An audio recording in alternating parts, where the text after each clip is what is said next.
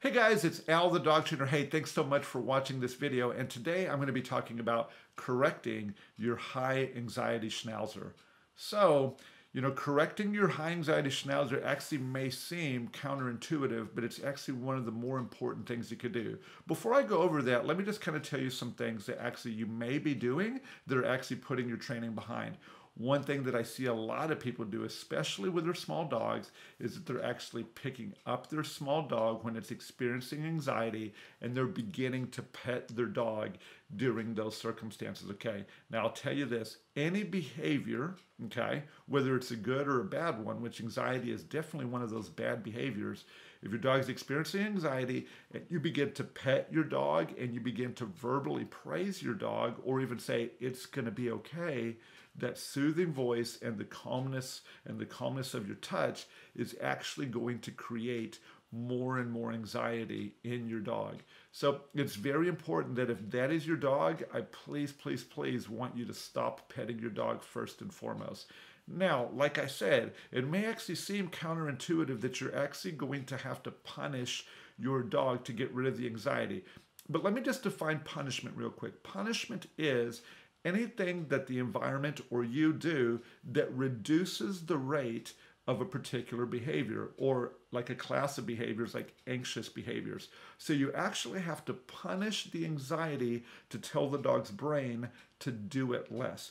If you reinforce anxiety by petting and by praise or by giving your dog food, you will actually reinforce the anxiety, and that is actually not what you want to do. So what's important at this point, okay, is to first off have your leash. Your leash is the best pressure tool in the beginning, okay? What I like to do with anxious dogs is I begin to lead them with pressure, because pressure actually, when it's done right, has a calming effect. To do pressure right, it doesn't take rocket science to understand it, but there is technique. Anytime that you're going to use pressure to calm a dog or leash to calm a dog, what you're going to do is you're going to turn the pressure on, and then when the dog enters into the calmer state, okay, into the behavior that you're wanting, then you relax the pressure. In the beginning with your dog, it may just be good, beginning with your schnauzer, it may be good to have the leash tight, have the dog move towards you, okay, through the leash pressure, and then the moment the dog moves towards you, then to reduce the pressure. If you start doing, and I would recommend anywhere from 30 to 50 repetitions the first time you do this, you're going to see how the leash is going to actually begin to have a calming effect on your dog. You should actually do this with not a lot of distractions in the beginning. Now, with your high anxiety dog, I think that it's supremely important to actually teach your dog the place command. The way that I train the place command is that I put pressure on the dog with the leash when they're off the bed, and then once they get 100% on the bed, that means all 4 feet are on there, then what I'm going to do is I'm going to reduce the pressure. And that actual binary thing of pressure on, pressure off will have a calming influence on the dog's brain. As you begin to do pressure on, pressure off with different behaviors, excessive whining, pulling on the leash, getting onto their bed, any of those things that you're trying to teach the dog, then your dog's brain actually becomes calmer and calmer. Now, the way that I particularly do this is I actually like to use a remote collar. If you've never trained with a remote collar before, then I definitely suggest learning how to do so, and we'll make sure that we put some kind of tag up at the top or maybe a description down below to a playlist that can help you get started using a remote collar. Before you ever use a remote collar to help your dog understand, you actually should, okay, watch some videos and get a little bit of education on that.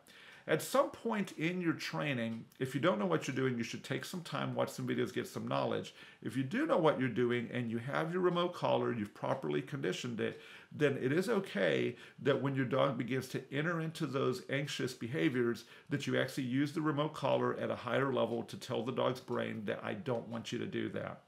Now, it becomes very important that once your dog actually comes out of that, that sometime later, at a minimum of 3 seconds, that's a close, or a maximum of 3 seconds, but as much as 30 seconds away, you would actually then begin to reinforce your dog for being in the calmer state.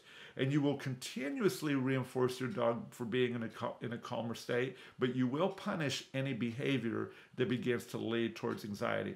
Well, hey guys, I hope this video has been useful. If you liked it, give it a thumbs up. If you haven't already, go ahead and subscribe to our channel. I'm going to be putting more and more content. And if you like, we're going to be having a live show every Wednesday night this month, okay, and then every Thursday night starting in February, where you can come on, ask us the questions that you have, tell us what's going on with your dog, and I'll do my best to answer them. Well, hey, thanks again for watching this video. Have a great one. Talk to you later.